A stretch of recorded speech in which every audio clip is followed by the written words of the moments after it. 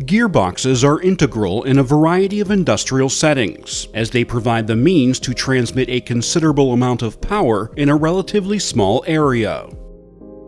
Gearboxes transmit energy from an automobile's engine to its wheels, regulate power from an aircraft carrier's engine out to its propeller shafts, increase the speed of the energy captured by the blades of a wind turbine, and help convey materials on construction sites and in manufacturing plants across the world.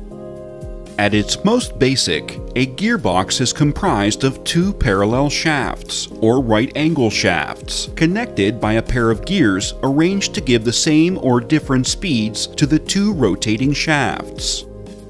Working gearboxes connect a prime mover, which in this arrangement is an electric motor, to a driven machine, which is the conveyor. Additional system requirements of any working gearbox arrangement include couplings connecting the prime mover shaft to the input shaft of the gearbox and the output shaft of the gearbox to the driven machine. A proper foundation and support structure. The foundation and support is critical to the performance of the gearbox, and they must be substantial enough to transmit all gear forces and torque reaction to Earth without damage to the system or excessive distortion and vibration, and be accurate and flat enough to ensure the gearbox can be properly mounted and aligned to its mating components. Finally, to ensure safety, guards must cover all exposed rotating parts.